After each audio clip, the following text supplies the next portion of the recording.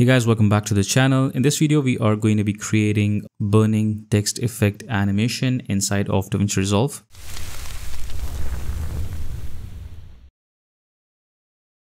And we are going to be doing this right inside the edit page. We will not touch the Fusion page except for one little modification. And this will also work with a PNG image. So yeah, I'll stick around. I'll show you how you will do that. So let's get started. We're going to type in our text. So just search for text over here and start typing your text and just make changes to it, make it look nice, and even make it look big if you want to. Once you are done, we can move to the next step, which is to create a transition. We want to burn or fade away this text. For that, we need to create a transition. So let's just right click timeline, create a new timeline, and we're going to call this solid. This is going to hold a simple solid color. So if I search for solid color and drag that in, so this is set to black for now, but if I change the color, you can see that it's actually working.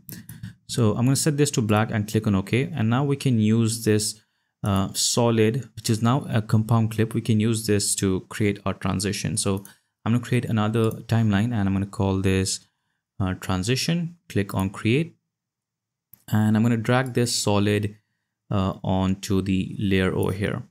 All right, so actually let's just move this to a new track, and because we want to see what we are doing over here. So I'm going to copy this text and put it under the solid comp over here. Now we'll be able to see what we are doing with this text. So if I disable the solid comp, which is at the top, I can see the text under it. So on this solid comp, what we are going to do is, or compound clip, what you're going to do is we're going to apply two effects to this. First one will be noise distortion. The second one will be the shape circle effect. So drag and drop it, and we're going to make sure that the shape circle is on top. Now, if you make changes in the noise distortion, these changes will be applied to the shape circle as well. So let's just make changes in the noise distortion first. I'm going to crank up the detail and the size, and also let's just animate it. So let's just increase the seed rate to 0.1, and that should be it. So if I play this is how it's going to look. Now let's create a transition, a reveal transition. We will do that in the shape layer. Go to the very first frame and create a keyframe on size, set that to 0 and move to maybe like 3 seconds in time and increase it so that we have this white color over here.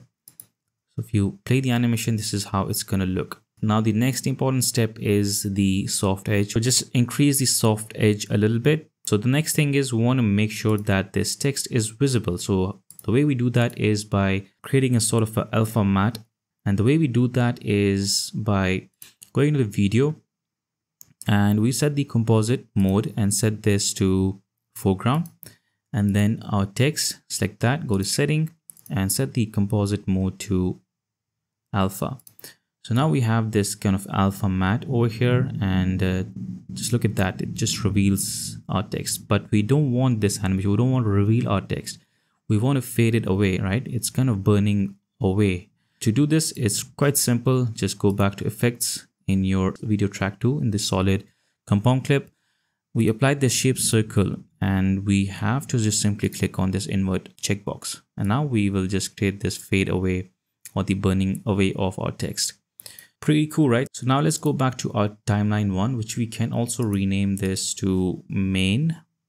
And here what we will do is we can actually get rid of this text over here and drag in our transition compound clip. And here we have the text with the transition. Now we want to change the color over here. Now, if you are using Davinci Resolve Studio, we have this false color. So if I drag and drop it, you can actually see how it looks. If I change the plugin mode to creative, I can create some really cool, there are some cool presets over here, which you can definitely check out. I kind of like the night vision one, or even the thermal one. It looks pretty cool. And if I set the color of the yellow over here and make it white, I can get that text back. You can see that we have this really cool transition. If you're using free version, then what you can do is we can apply a night vision, drag and drop it, and you can see we have the color, but we have these pixelated squares over here. If I change the frequency and set this to 0, it will still be there. So this is where we are going into the Fusion, and this is just really simple. If you go to Fusion, we don't have to add any nodes or anything. We just have to delete one node. Double click on this night vision, and we have to delete this mosaic blur, which is responsible for this pixelation or these square shapes. Delete both of these mosaic blurs and you should be good to go. We are only left with this color over here, which you can of course change it to any color that you want. So let's just increase the gain. You can change the lift and all that stuff right over here, but once you are happy, you can definitely play it and see how it looks. And if you want to have some delay in the animation, you can see that it starts right from the very first second. If you want to have a bit delay, all you have to do is just go to this transition layer or the transition compound clip and just squish this layer which is at the top to any second that you want. And now you have some hold in the beginning, and then your transition will begin. That is super cool, right? That's basically it. All you have to do next is just simply, you can add track on top and add in an adjustment clip. You can just stylize it any way that you want. For example, you can add in a comic book effect, drag and drop it, and you can set the angle to 0 and increase the image scale, and then you can reduce the inner frame graphic and increase the wobble strength, and you have this hand-drawn kind of effect inside of your animation, which looks pretty cool. I'm going to just kind of get rid of this because this is a little bit of heavy effect, and you can apply glows to this, anything that you want. The next thing you can do is you can add overlays to this. I have this fire particle overlay. I got this from AE Juice pack manager, which is a free tool to download, so you can check that out. The link will be in the description. So if I drag that in and drag and drop it on top, and change the blend mode or the composite mode to add, you can see the particles along with the text animation. And now all we have to do is match the particles, make sure that it has the same size as this transition we have over here in the shape circle. So I can actually copy the effect from there and go back to my main composite, right click on the overlay, right click, paste attributes, and I'm going to paste in Fusion Effects, click on apply, and we will get rid of the noise distortion, and we are gonna use shape circle over here.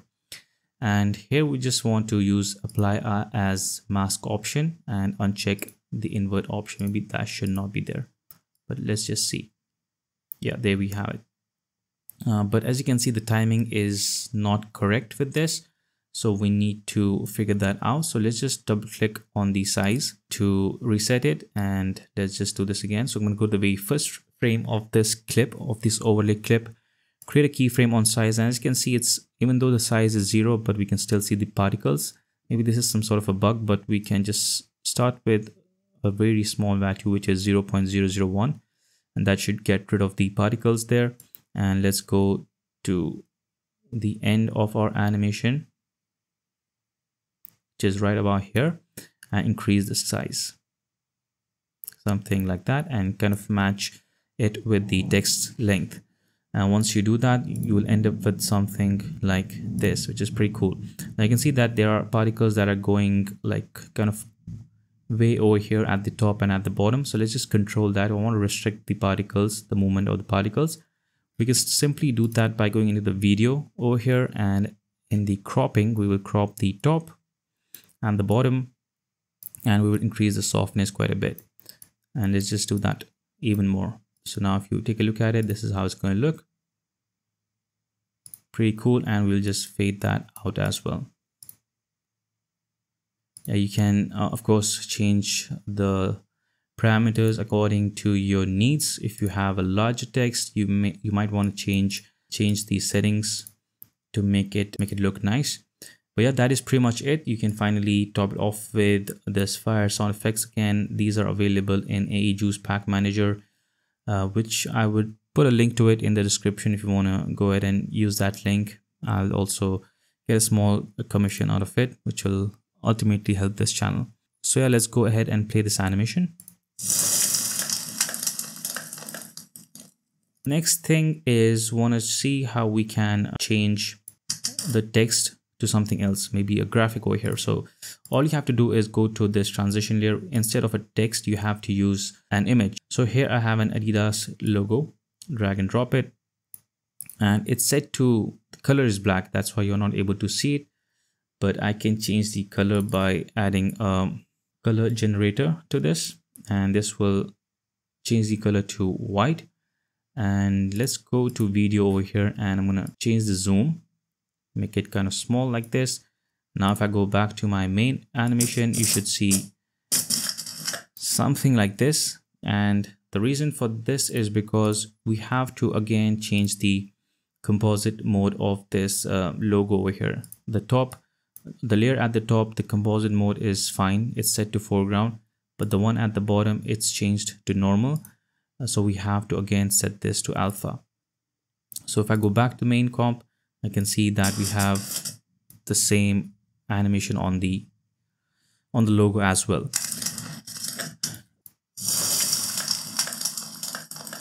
And there you have it. As you can see, the particles are not quite matching with the footage we have over here. But as I said earlier, you have to crop it. So let's just do that, crop left and crop right. So it matches with the footage over here, or with the text or the graphic we have over here. So that is pretty much it. That's how you can create this simple text burning animation inside of Davinci Resolve. I hope this video was helpful. I hope it will help you in your upcoming projects. Thank you so much for watching, and I will see you guys in the next one.